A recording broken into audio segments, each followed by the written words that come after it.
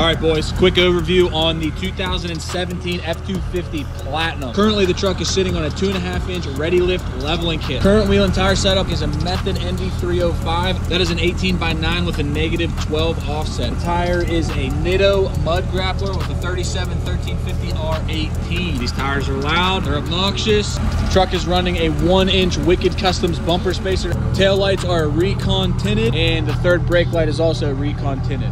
Now moving under the hood, we have full SPE intercooler piping with the SPE Emperor Turbo Kit. That is an S370 ball bearing turbo, non-VGT. Intake is an S&B reroute kit. This is the open style, massive air filter.